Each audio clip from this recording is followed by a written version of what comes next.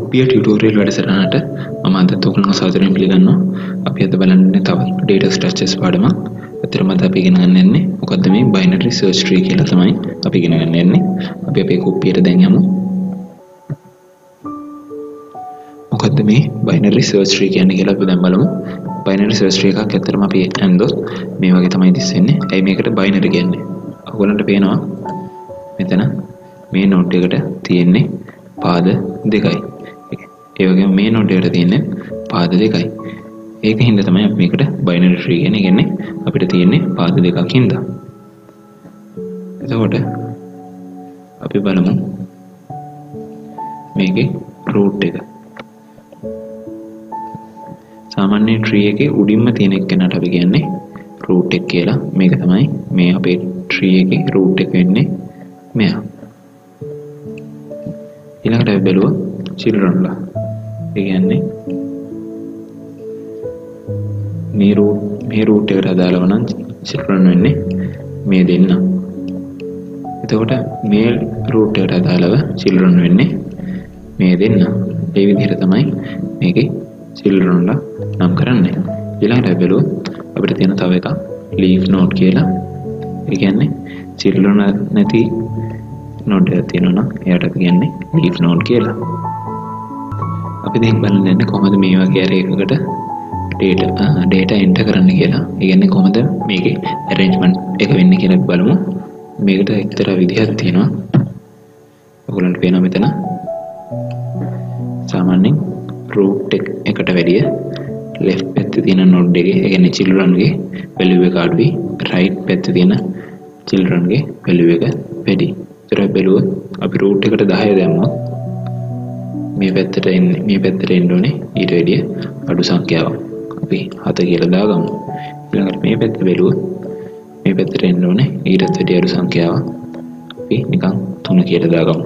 හැබැයි මෙතනදී මේ පැත්ත බැලුවොත් මෙයාට එන්න ඕනේ right හින්දා එයාට 4ට වැඩි සංඛ්‍යාවක්. ඒ කියන්නේ 9 වගේ. හැබැයි මෙයා එතන අපේ කලින් root එකට වඩා කුඩා වෙන්න ඕනේ.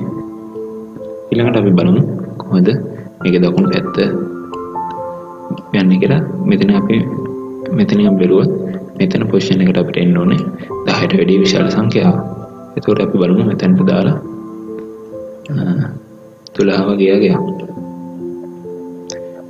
ඒතකොට අපිට මෙතනට දාගන්න පුළුවන් 11. මොකද එයා අනිවාර්යෙන් 10ට වැඩිය විශාල වෙන්න ඕනේ. ඒ වගේම මෙතන පොසිෂන් එකට අපිට දාන්න පුළුවන් 15 වගේ අගයක්. මොකද එයා 12ට වැඩි විශාල වෙන්නත් ඕනේ 10ට වැඩි විශාලත් වෙන්න ඕනේ. ඒතකොට 15 කියන්නේ ඒ වගේ අගයක්. මේ විදිහට තමයි සාමාන්‍යයෙන් binary search tree එකක අපි data දාගන්නේ.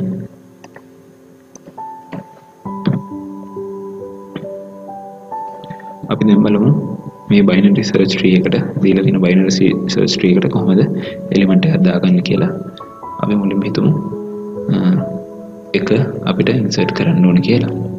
එතකොට අපි ඒක මුලින්ම root එකත් එක්ක check කරනවා. එතකොට ඔයගොල්ලන්ට වෙනවා එක 10ට වැඩිය අඩුයි. එතකොට ඒක මේ පැත්තට තමයි යන්න ඕනේ. එතකොට අපිට තව පේනවා එක කියන එක 4ට වැඩියත් කුඩායි. එතකොට ඒක මේ පැත්තට තමයි යන්න ඕනේ. එතකොට අපි මෙතන බැලුවොත් එක කියන්නේ 3ට වැඩිය කුඩා ඉලක්කමක්. ඒ හින්දා මෙතනට තමයි එක කියන value එක සම්බන්ධ වෙන්නේ. එතකොට අපි විශාල සංඛ්‍යාවක් දැන් බලමු මොකද වෙන්නේ කියලා. අපි හිතුවොත් 20 වගේ සම්බන්ධ කරන්න බැලුවොත් එයා 10ත් එක්ක check කරද්දී විශාලයි. ඒකින්ද මේ පැත්තට යන්නේ දකුණු අත පැත්තට. 14ත් එක්ක බලද්දිත් එයා විශාල හින්දා දකුණු අත පැත්තට. 16 එක්ක බලද්දිත් විශාල හින්දා මෙතනට දකුණු අත පැත්තට ගිහින් මේ ආකාරයට තමයි එයා සම්බන්ධ වෙන්නේ. මේ වගේ තමයි සාමාන්‍යයෙන් අපි binary search tree එකකට value එකක් insert කරද්දී check කරලා තමයි දාන්නේ.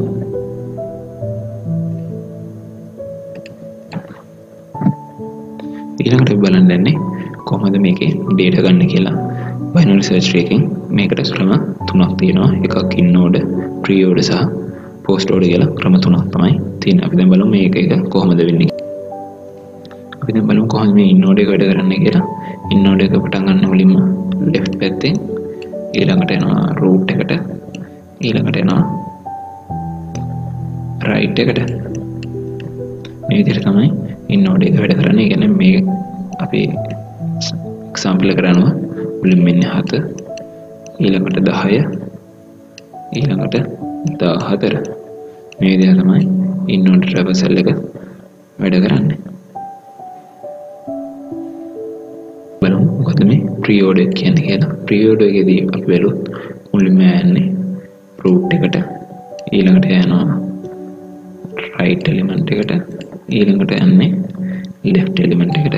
ඒ කියන්නේ ඒක අපි මේ අපේ example එකත් එක්ක බලුවොත් මුලින්ම root කියන්නේ 10 ඊළඟට 7 ඊළඟට 14 ඊළඟට අපි බලමු මොකද මේ post order එක කියලා. post order එකේදී අපි බලුවොත් ඒ කියන්නේ මුලින්ම right එක ඊළඟට left අවසානයේ තමයි root එකට යන්නේ. අපේ example එක අනුව බලුවොත් අපිට right value එක 7 left එක 14 ඊළඟට 10 මේ විදිහට තමයි අපේ period එක වැඩ කරන්නේ. ඔයගොල්ලන්ට වෙන මෙතන බලුවොත් මේක සාමාන්‍ය sort වෙලා වගේ තියෙන්නේ. අපිට මේක sorting method එකක් විදිහට inode එක සමහර අවස්ථාවලදී භාවිත කරන්න පුළුවන් binary search tree වලට. මේ වගේ අපි තවත් data structures පාඩමකින් ඊළඟ වීඩියෝ එකේදී හමු වෙමු. ස්තුතියි.